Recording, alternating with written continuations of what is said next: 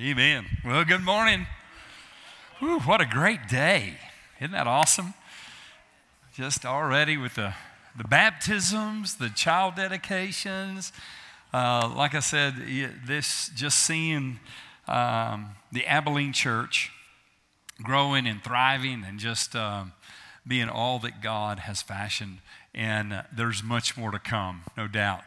And thank God for the facilities. You know, the facilities, they're not the church. We're the church, right? But it is really nice to have facilities to be able to just do life together and for us to gather as a church. And what a blessing.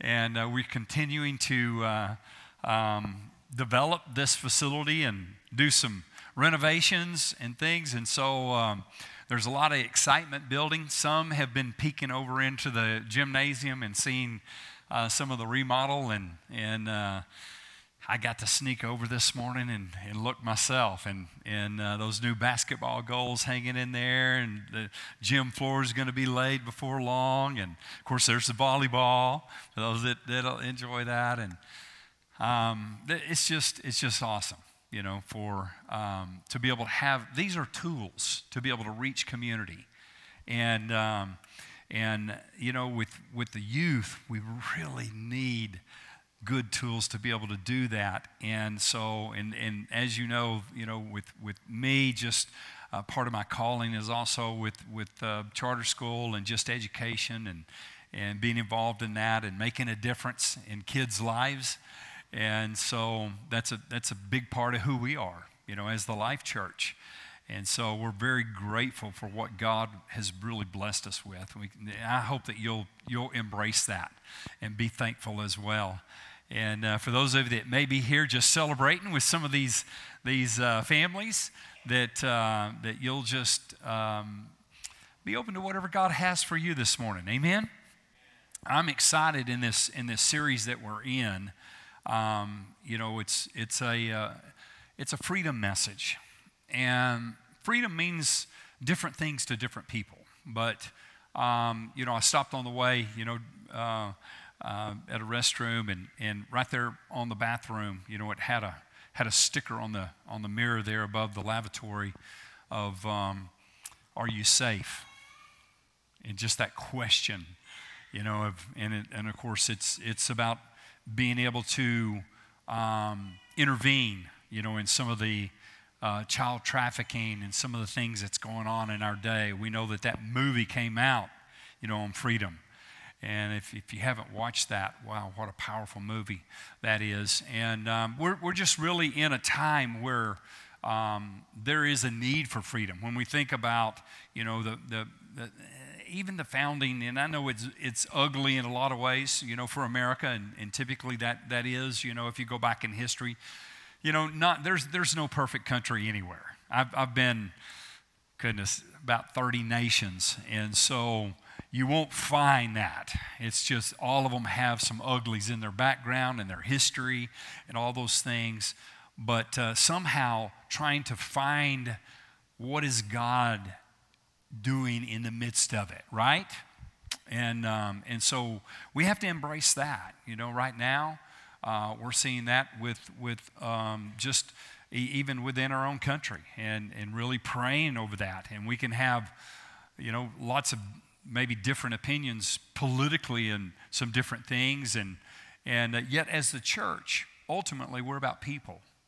And so it doesn't matter what nation they're even coming across that border from, we have a different kind of responsibility as the church in being able to reach people.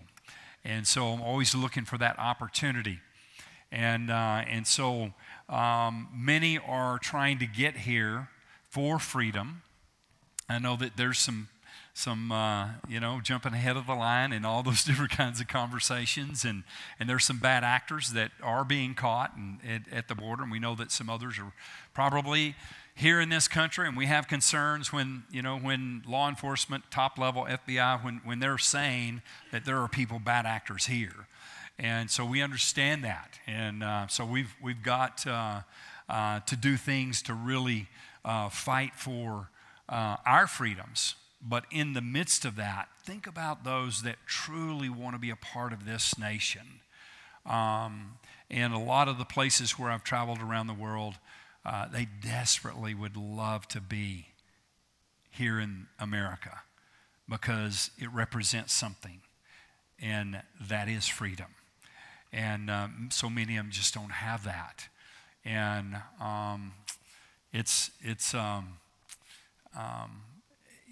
don't take it for granted. Don't take it for granted. Thank God that you are here. I've been places in the world, even here in the Western Hemisphere, the poorest country, in Haiti.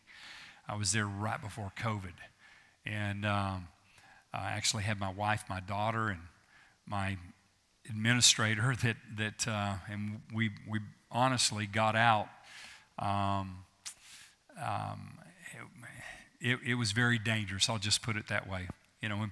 When there's guys surrounding your vehicle with big old rocks about that big gonna stone you, you're thankful you get back to America, right? But the dysfunction of the whole country and just the mess that it is, and so I guess from a global perspective, you begin to understand, okay, what does freedom really look like? What does freedom mean? And ultimately we want freedom. Well, it really should take us back to the Word of God. And from a biblical worldview, we know that ultimate freedom comes in Christ, right? It's knowing Jesus, who is freedom. He is freedom. That we would know the truth, and we know that in that knowing, it's about a personal embrace. It's not mental assent. It's truly about heartfelt knowing and knowing Him. So I say all that to kind of tee up this message. And sometimes when we think about freedom, we just thinking about certain types of things. We think about the evil, the sinful person that's out there, and we're going to look at a passage of Scripture and I'm going to throw a spin on it today. And hopefully those of you that are like doing a little bit deeper dive are going to be stirred up to have to go study your Bible a little bit. And so we're gonna get into some of that today. And let's pray as we start. Again, Miss Joanne, she sends her love. She had planned on coming, and they had a real busy week. She has Nana duty during the week, and she runs some business stuff. And then on Saturday had the women's event, and then my niece had her baby shower all afternoon that she was a part of and doing that, and so she's actually doing distant learning, working on her theological degree, and she's got a 6-page paper due. So she's like, please tell them forgive me. She's got to crank out that paper. So anyway, those of you that are in education understand that. Let's pray. Father, we thank you for your goodness. Thank you for our time together and just your blessing here upon us as we just approach your word. And Father, thank you for the word of God. Thank you, Lord. We embrace that today. We open our hearts to receive from you. Cause me to speak as an oracle of God with representing you and your heart of compassion and love. And Father, that your word will be sent forth. It will accomplish whereunto it's sent today. And Lord, we give you permission. Have your way in us. Speak to us. Let this be relevant to each one of us in our personal lives. And we thank you for that in Jesus' name. And everyone said, amen. Whenever I was thinking about this series and we had laid this out and we're moving toward this, and I preached a Easter message there in San Angelo. My takeoff scripture was here. The text for that day was Luke 24, 46 and 47. It says, Then he said to them, thus it is written, and thus it was necessary for the Christ to suffer and rise from the dead the third day, that repentance and remission of sins should be preached in his name to all nations, beginning at Jerusalem. That repentance and remission of sins should be preached in his name. That repentance and remission of sins. I'm just going to, and you're going to, I'll talk some more about repentance and some of what that means, but when I landed, as I was studying this, and I landed here on remission, the remission of sins. In the remission of sins, we see that this word, so many times in all of our English translations, is translated forgiveness in a lot of those translations. And so when we look at it at face value and we just think about just being forgiven, well, I don't know about you. I thank God for forgiveness, but I thank God that He didn't just forgive me. I'm going someplace. I mean, you can be forgiven and still be in bondage. This word, if you go to the Greek, into the original word that is used here, it is way beyond just forgiveness. It is to release people from captivity, from the bondage, from enslavement. It's to free people. And this is the message that Jesus wanted. That's why I thank God for the cross. I thank God for the shedding of blood. I thank God for all that was accomplished and done. The Lamb of God that takes away the sin of the world once and for all. Not having to I don't know about you, I'm glad I didn't have to drag a sheep in here this morning. Or a dove or something else to offer, to God. That was satisfied. It was done through Jesus' life. But it didn't stop there. He went through that process of going into the grave, and if you look at on the other side of that, of what happened, of freeing those that were captive in Abraham's bosom, paradise, those things, and then leading captivity captive and setting them free and bringing them over onto the other side. And now we have a better picture of what heaven is like in that picture. But then He is resurrected from the dead with resurrection life and power, so that now His Spirit doesn't just come upon us. His Spirit now comes to make its abode within us.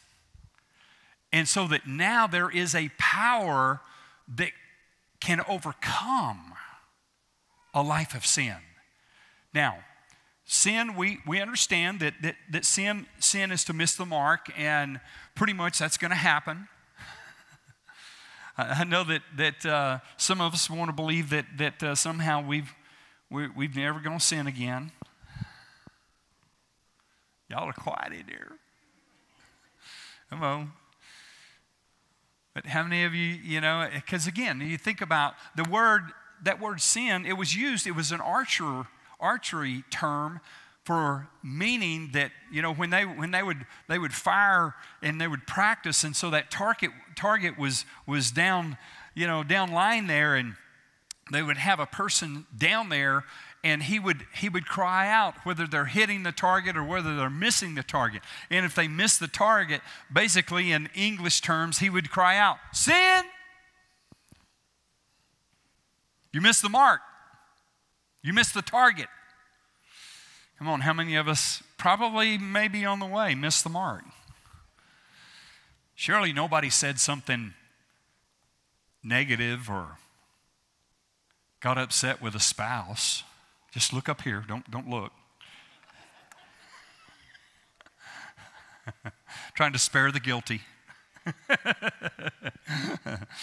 And so the reality is, as much as we don't want to, and Paul talks about that, but he gets over into how we can walk in some of that freedom and what that happens. But the ultimate thing that I have found that true freedom has to come is about going deeper. And so the Bible talks about iniquity within, talks about transgression and how that comes.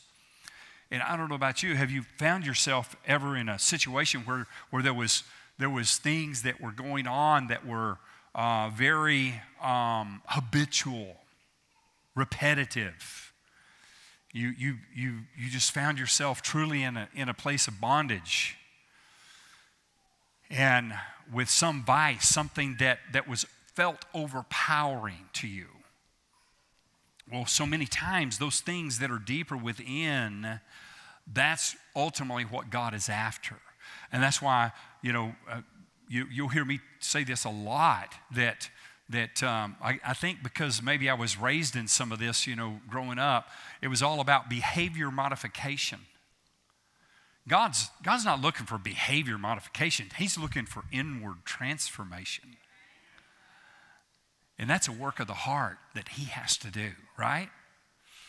And so being able to move through that process. And so ultimately, God's wanting us, the gospel, the message of repentance and remission of sin is about helping people find true freedom.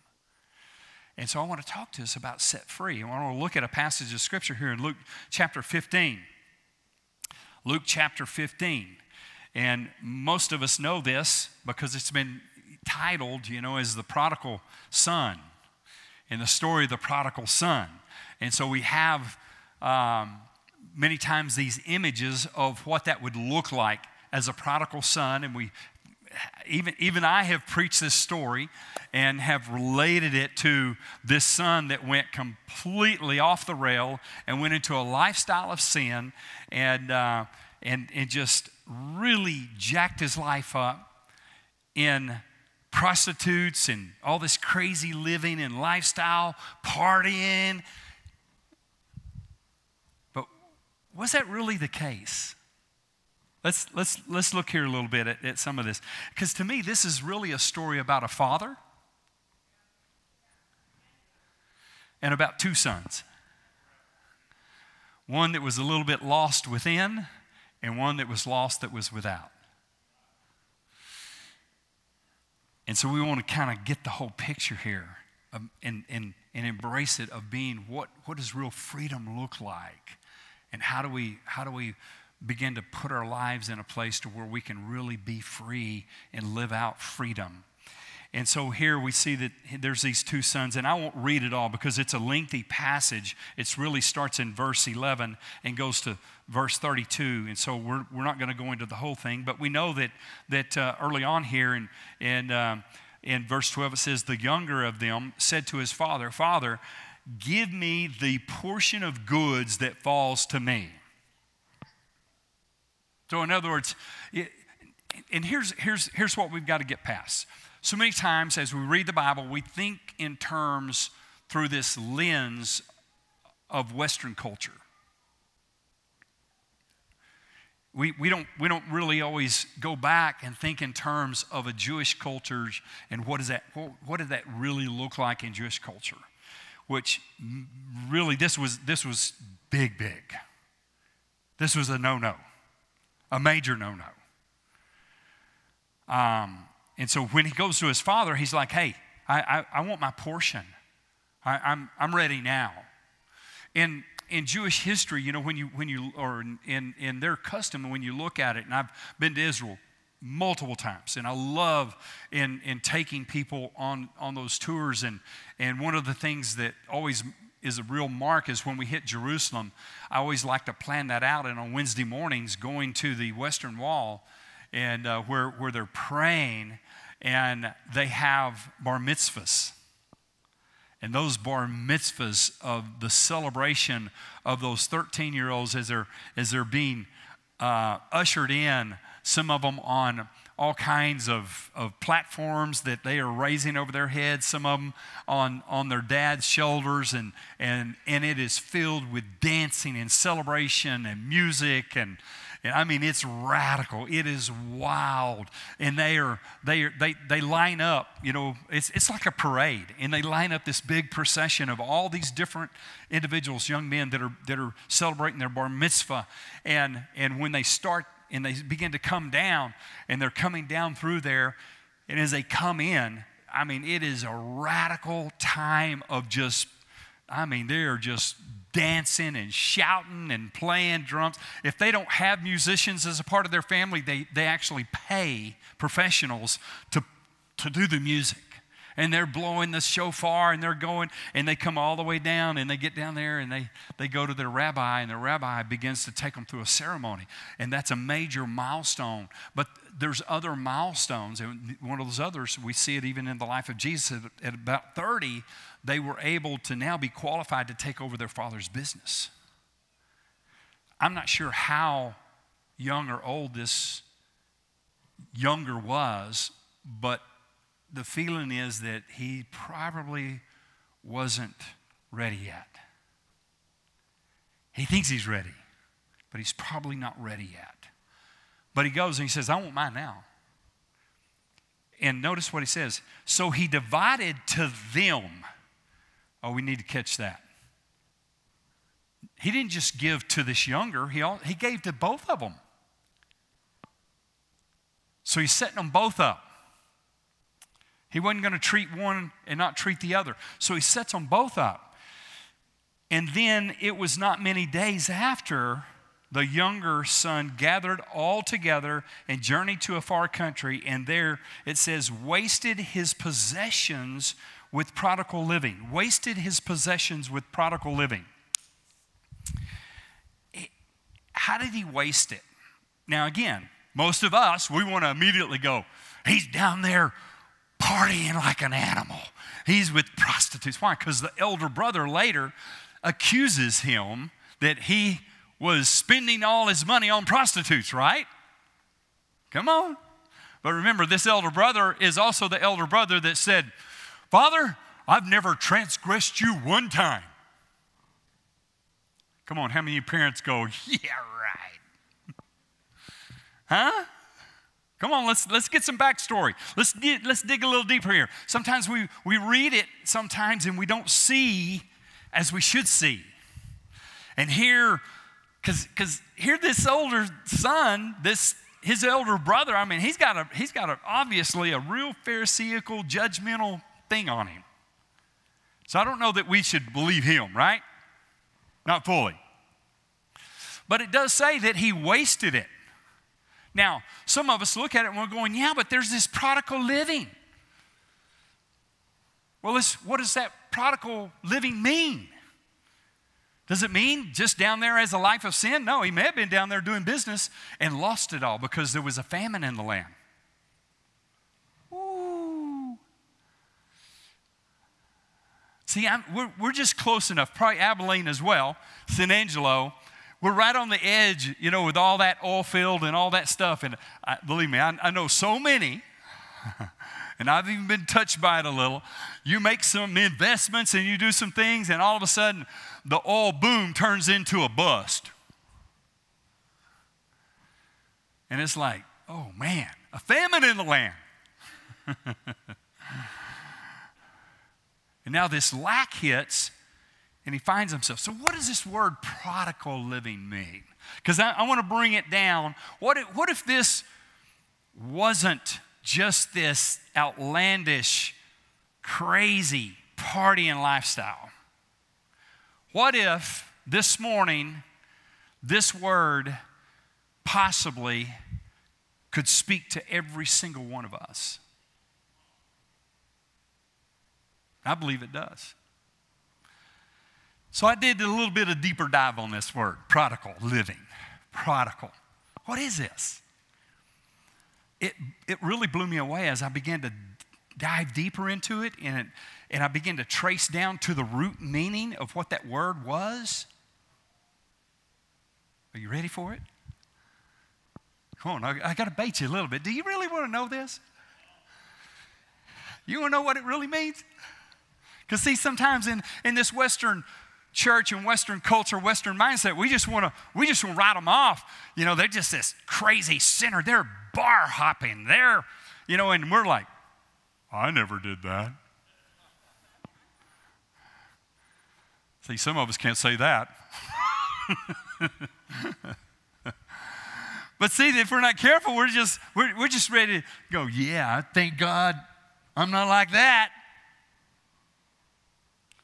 Yeah, lousy prodigal, spend all his daddy's money on prostitutes.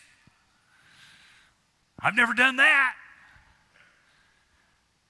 But what if prodigal meant something different? as I began to drill down, began to go into it, and begin to study the backstory, because so many of these words have actual meaning to them. They were used, some of them, for very specific reasons in how they were used in context. What if this prodigal living wasn't just a lifestyle of sin, but it had a different type of meaning to it? Are you sure you want to know? I'm trying to get I want you to just be ready. Here's what it means. In the Greek, in Roman culture, this was typically used. It was a military word. The root of it was. And as it tracked through, it was used in different ways. But the military word was, it was used among the soldiers when there was a derelict of duty. They didn't show up for work. You have a responsibility and you've neglected it. You've stepped out of order. You're out of line. You're not in sync. You're not in rhythm. You're not in cadence. Come on, you got Dias Air Force Base here in San Angelo. We have a lot of Goodfellow Air Force Base folks in the church, and I've been on Goodfellow plenty of times and done different ceremonies and different stuff out there. And you know, it's on base, and my wife's dad, you know, he was 30 years Air Force. And when you're walking with someone on the military base, they make sure that they are walking in step with you. I used to jack with them, and then they'd have to get back. They know. You stay in step. It's just part of the order. It's part of what they do. They have an understanding of their certain responsibilities that, I'm telling you, you drive, you know, if you were coming off the base and it was the end of day, and oh man, I just forgot that you know, they start playing the trumpet, and everybody's getting out of their vehicles, saluting towards the flags, right? There's just something that's known in the military. And it was a word that was used among soldiers that you need to stay in the right order. You need to be here in your position. You need to show up on time. You need to do this. Prodigal living, this in Jewish culture, the family unit is so strong. And the way that worked, it was as if when this young man took those goods, see, the father was willing to give it to his son. It's like, all right, buddy, let's see what you can do with it. But he didn't stay there. He took his goods. He stopped. He broke out of being part of the family unit. And he leaves and goes to a far country. I got to be my own man. And he pulls away and he leaves the father and the older brother to try and continue to make all of that work, to take care of the family, to take care of legacy, to take care of the future, to take care of what needed to be taken care of in the moment.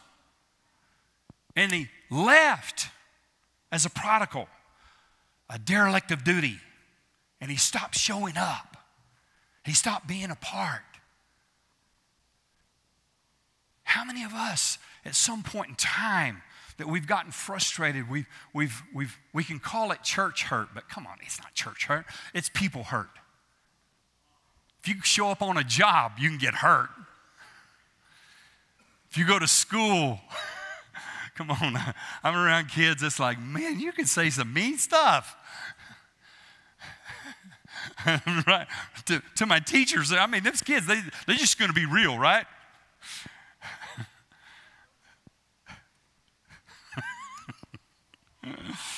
Oh, yeah.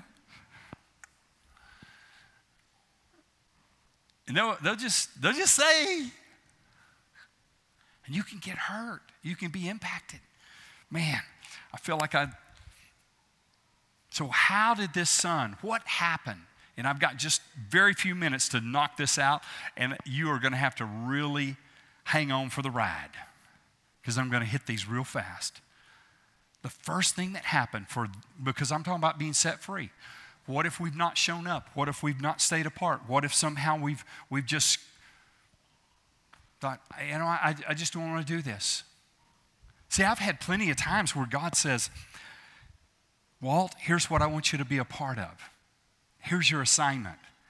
And I'm like, but God, can't you see? I want to do this. And I'll try and sanctify this, make it holy, and I'll offer it to God. Come on, don't look at me all religious like you do.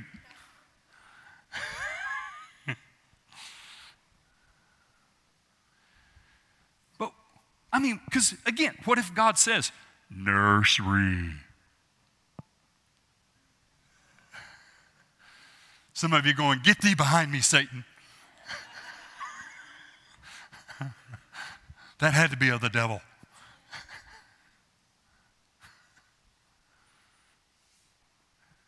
What if he says, I've called you to be a part of the spiritual family here? Had one of my dearest friends, he's passed away now. Man, 30 years ago, nearly, I've been senior pastor at the church there in San Angelo, 27 years this year. And when Ron showed up, I thought, yes. Ron, he was a big man. Mr. Care. He was administrator at Lakeview High School. And he brought his own sound system with him. You know what that is? When he said amen, it rumbled through the sanctuary. And Ron didn't look like me. And in San Angelo, African American population, our demographics real small, very small percentage. And he's originally from Pittsburgh. So he had a real kind of edge about him. And God had spoken to him and said, you're supposed to go over, you're supposed to be a part of the church. Submit yourself to Pastor Walt. And he didn't like it. But you know what? He obeyed God. And it was the most beautiful relationship. And for us to do community and do life together, and just, he became an elder in the church, and just, man, incredible. Sometimes there are things that God calls us to do. It's not easy. It's not in our want to. This son had to learn it the hard way. So he's off in prodigal living. And the first thing that happened is he came to his senses. Every single one of us need to be self-aware. And we need to check ourselves. And sometimes we got to off ourselves and we just got to say, God,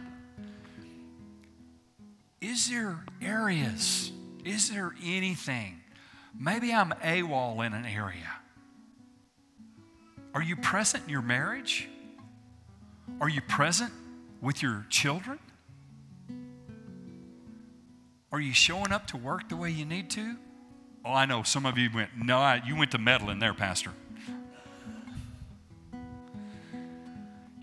Come on, God wants us to represent properly in our walk with Him. Are we self-aware? Are we there?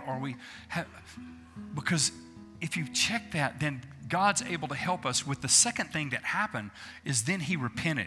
And when we think about repentance, sometimes we're always thinking about, repent, turn or burn.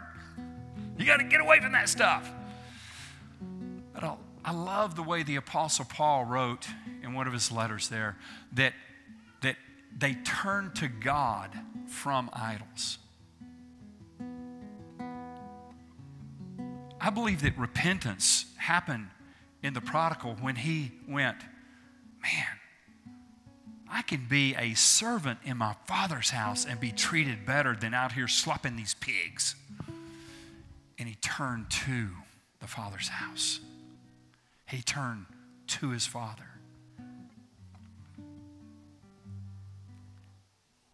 And so you got to be willing to turn. You got to be willing, whatever that is. Is it 10 degrees off or is it 180? Whatever that is, turning to Father God. And as he turned to his Father, there was some things that he still had to move through. And every single one of us are going to have to move through those things because it's an age-old tactic. It hasn't changed. It was there at the beginning of time. They are lies of Satan. And we have to renounce the lies that the enemy wants to tell us. The enemy's always going to be working, and that's why I appreciate so many of the books that are out here, and one of them being The Battlefield of the Mind by Joyce Meyer, because I'm telling you, there's a battleground. The enemy wants to find ways to hit your mind, get you to believe something different than what the Word of God says, than what God has spoke, than what God has created and designed for you to be.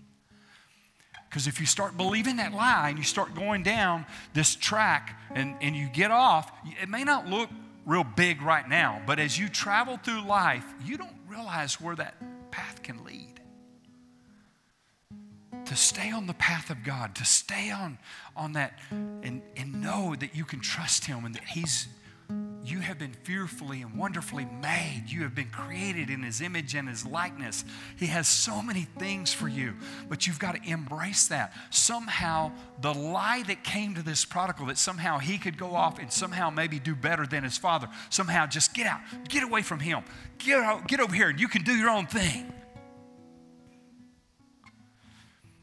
When right there, staying in the house, staying in the family, staying as a part of what legacy would be, what true heritage was in the family.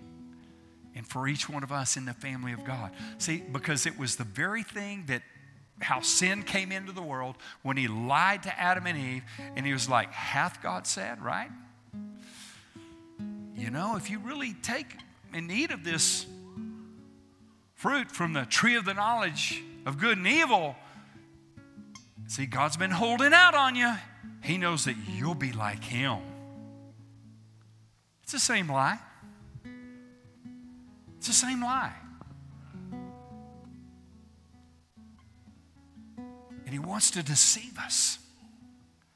And you've got to somehow say, you know what, devil? You're a liar. I'm not going that path. I'm not doing that. I'm not buying into that. And you've got to cast down vain imaginations. You've got to take authority over those thoughts.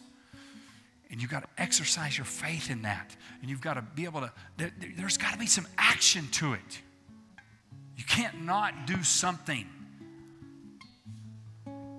Temptation's going to come. What are you doing about it? I talk to people about it.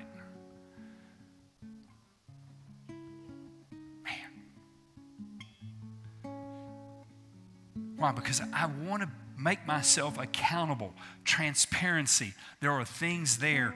And so in that, I just have ordered my life in certain ways. I've got boundaries. I've got things and I don't have time to go into all that. But listen, all of us need good. One of the greatest ways to do spiritual warfare is to have the right kind of boundaries in your life.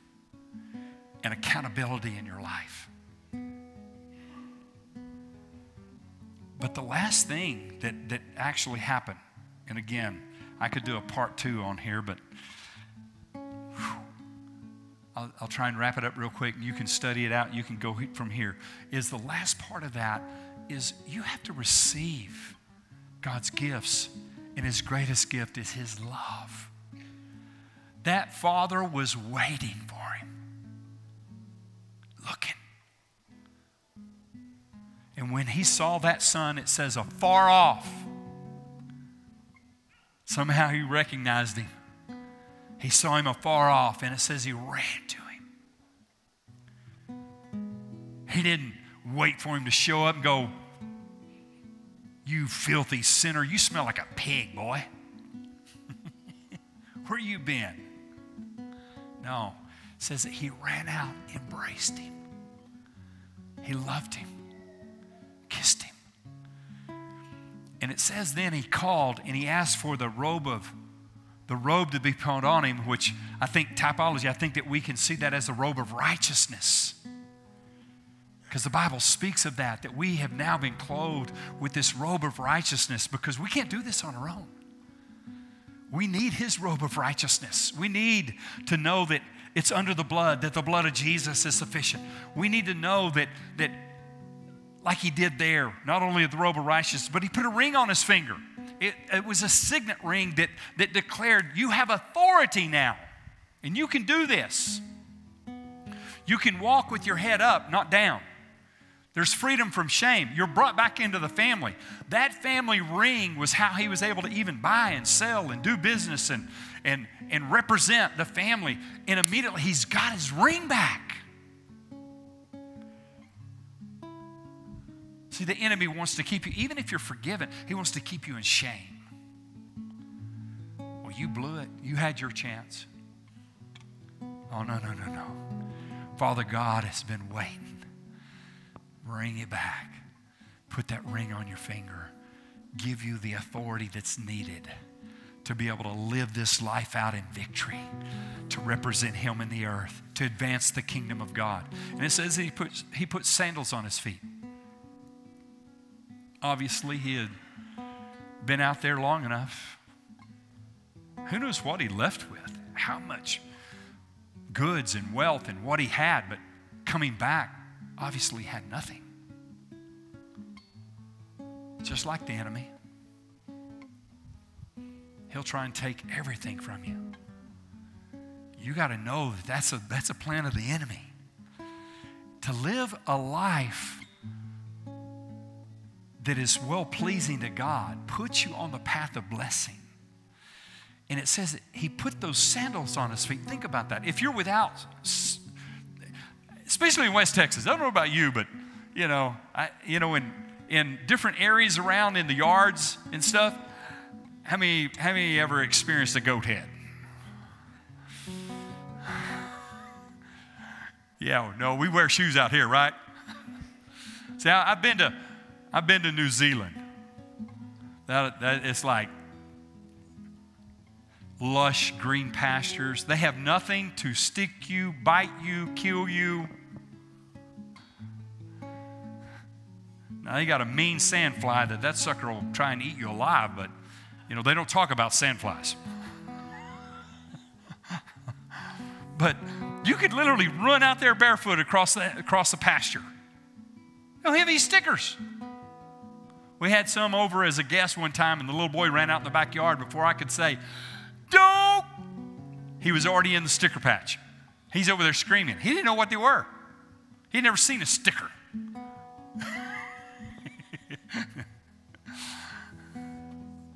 Come on, think about it. And the Bible talks so much about our walk and what that walk would look like. To be able to walk in love, to be able to walk in wisdom, to be able to walk in freedom. Come on, there is a walk that God wants us to have because he's put sandals on our feet. And we don't have to feel the harm of the world anymore. And you don't have to have your feet bruised and battered and hurt. And you can walk in victory over those things. There's a place that God has for us. Let's stand to our feet and, we're going to worship God. And I know that probably Miss Amber's going to come and close us out. But I just want us to offer ourselves to the Lord this morning. Father, we thank you for your goodness. Thank you for our time together. Thank you for just your anointing, your blessing, and for having your way right here in our lives. And whether we need Jesus for the very first time, whether maybe there's rededication, whether there is a need for us to say yes to you in a new way, God, I thank you that each one of us, whatever that is that you're stirring and dealing with us on, that we're saying yes to you. In Jesus' name, let's worship God and offer ourselves to him.